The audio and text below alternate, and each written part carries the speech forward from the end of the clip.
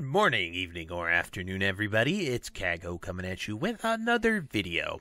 So today, I'm going to be showing you guys how to pre-quest to get to level 27 as soon as Phase 2 launches as a Horde character. Now, Horde is significantly more difficult than Alliance because Alliance has the beauty of the Stormwind Stockades quests, which give them a lot more XP than Horde gets really at level 25, and about pretty much 99% of players won't be able to get 27 as Horde because it requires a very specific path that you have to take, and essentially you had to not get pre-bis gear, not do the raid, and not turn in those quests. But you can get to about 60,000 of the 70,400 XP that is required to get to level 27. So yeah, it should be pretty good. That'll be about 80% to 90% of the level into 26 to 27. But before we get into the video, be sure to like, comment, and subscribe.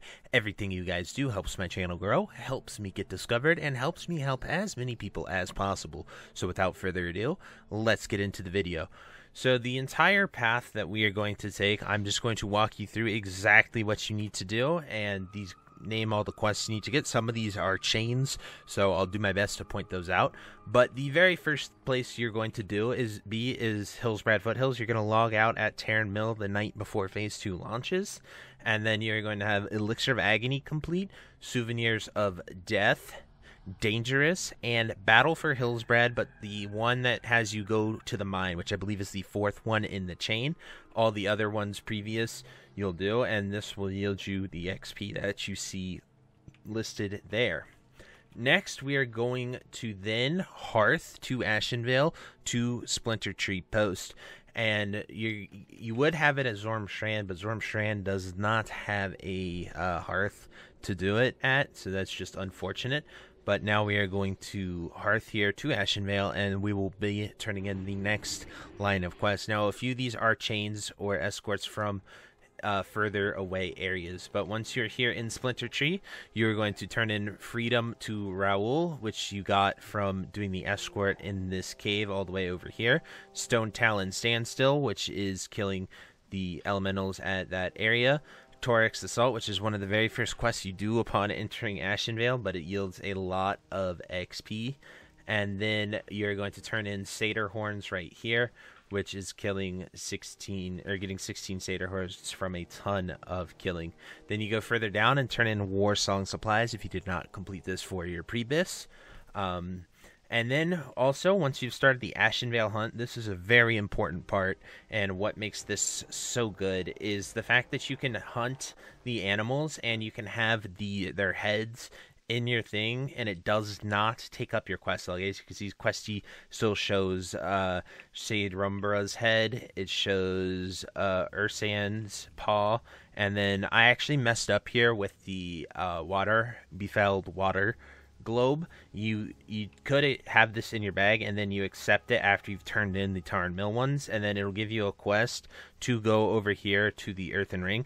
We're headed to Zormstrand next, so there's a quest there called Troll Charms that you should not have turned in. I turned it in and messed up on this character, but this will yield you about 2,000 more XP if you do it this way. So do not accept the Befouled Water Globe quest or any of these head quests at all. But when we're turning in all of our quests, once you've done Tarn Mill, you can accept these quests. You turn them all in here.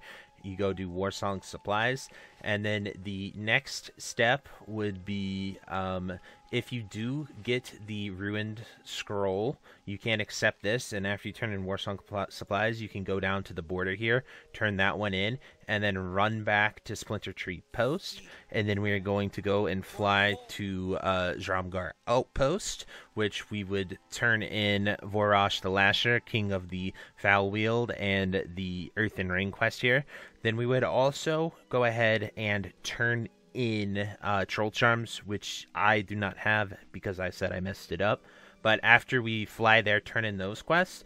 If you did not go here to the rune scroll, you'd fly back to Splinter Tree Outpost, run down there, turn that in, and then continue running to the crossroads to turn in Betrayal from Within. This is the final quest in the Quilboar chain. It gives 3,000 XP, and it is phenomenal. But a lot of people end up doing this quest during their leveling, so you might not have it, you might have it, I don't really know. But you would then fly to Camp T and turn in Weapons of Choice, which will give you 2k rep, and then you are also going to turn in all of these animal heads that we have collected. You have the tail spike, you have the hoof, and you have the feather. Now, an important thing to note, one of the hardest ones to get is the Harvester. If you are able to get this, it will give you 2.4k XP. However, the Harvester is a very rare spawn. Same with this Ruined Scroll. You have to find Aeon Swift River, which it makes it a pack of 4 of elites, because she is like a rare spawn in the rare spawn group. So as long as you see Aeon Swift River there, you can definitely get this quest. I would recommend just waiting around Camp T, pulling them, and then running them into Camp Taurajo. As long as you do 50% or 60% or 40% of the damage to her, which you definitely can. They're not very threatening or lethal if you're running into Camp T guards. The Camp T guards are level 40, so they will beat her pretty quickly, and all of her companions. I was able to solo it on my mage. But anyway, after you go there and you turn in all the heads and everything, you are then going to fly down to 1,000 Needles. You are going to turn in Windrider. You are going to turn in Wanted Ernak Grim Totem, Pacify the Centaur, and Free at Last. These are 4 quests, really easy. They do, I believe, Pacifying the Centaur will lead to a chain that has you go to the Grim Totem people. You can go ahead and accept those if you plan on questing, because you will want to be down here in 1,000 Needles anyway. That's why it's our end path. Then you will accept the Assassination Plot. This is another item that you can just sort of have in your questing log. And you will, you know, it is right here. You just kill the messenger, and you'll be able to get this quest. Upon accepting that, you will then go to... you will then head over here to these 3 people where you can turn in 3 quests. This was the escort that you'll do when you're getting the eggs here. It's pretty easy. Just be careful at the end. It spawns 3 wyverns. Then you can turn in the gizmo right here, which is an elite quest. Definitely get a group to do this. It can be really nice. But at this point, you will be at level 26. Something very important that people might not know is red quests. So quests that are 5 or higher levels give reduced XP. So this 3,050 number is not accurate because it is red right now. Upon digging 26 and turning in this red quest, you will get more than 3,050 XP for this quest. Also, an important thing, if you have Assassination Plot, turn this in last, because when you turn it in at this post, it spawns mobs and you have to defend the guy so he does not die.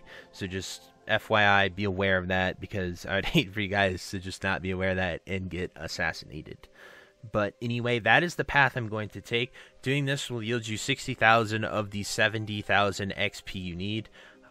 In order to truly get 27 as Horde, you have to do a lot of obnoxious, really hard things, and essentially you had to not play the game or build a character specifically for this.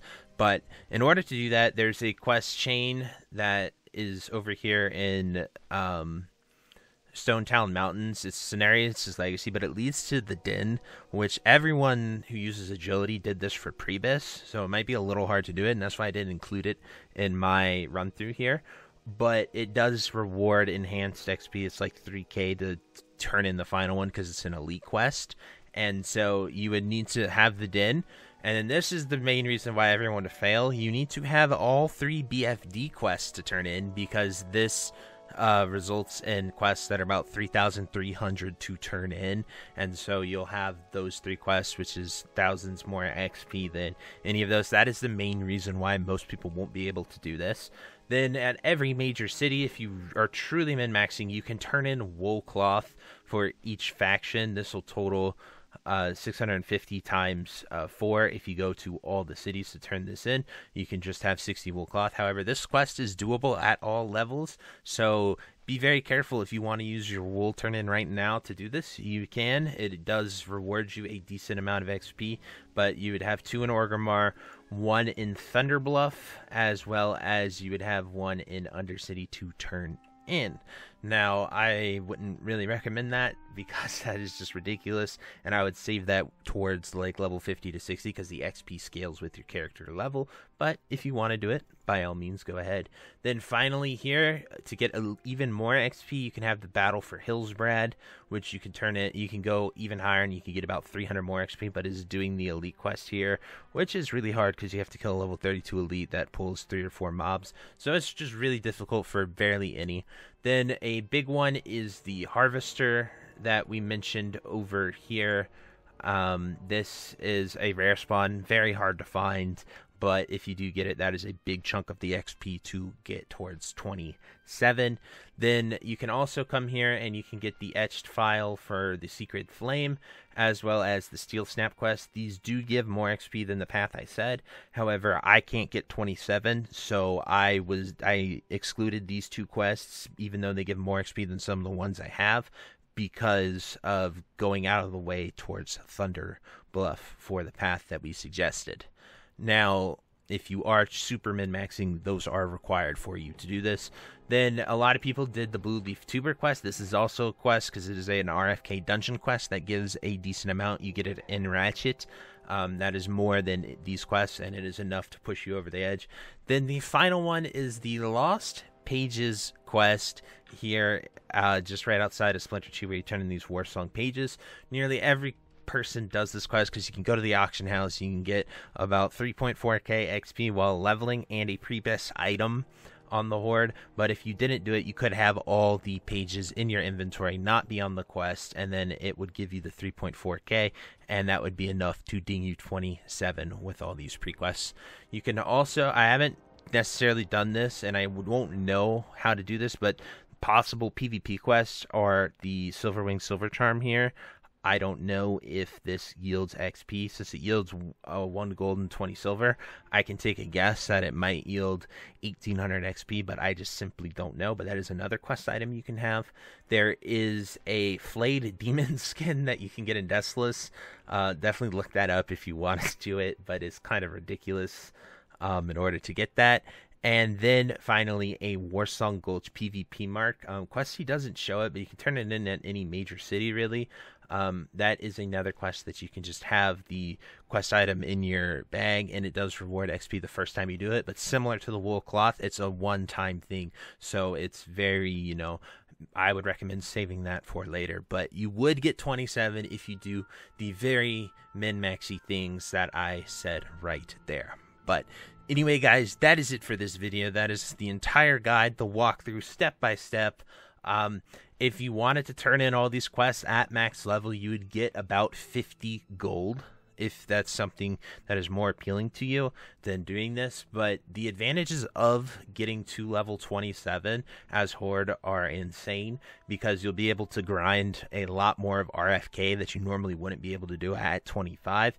And then the faster you can do RFK grinding, the faster you can go to Scarlet Monastery to grind, and the faster that you can get to level 40. And being level 40 and being able to go out in the world as soon as possible enables so many high-end farms, professions. Some of the best money making can be done by hyper leveling very, very quickly. So that is the biggest reason to do this. If you don't need gold right now. But I would definitely recommend picking a main character and preparing someone to do this on, because it is very, very powerful and can yield you a way more profit than the money right now. But anyway, guys, that's it for this video. Please let me know what you think. Drop your comments down below if you think I missed anything. If there's anything you think is better, definitely let it know. It took me a while to produce this, and I've been at it for quite a long time, so I hope you guys enjoyed this, and I'll see you next time. Have a great day. Bye-bye. If you made it to the end of this video, thank you so much for watching. It truly means a lot to me. If you happen to find anyone that you know would also benefit from watching this video, please share it with them. It helps me out a ton and allows me to keep doing what I love every single day, and that is gaming and sort of helping people any way that I can. So finally, thank you so much, and I hope you have a fantastic day. Goodbye.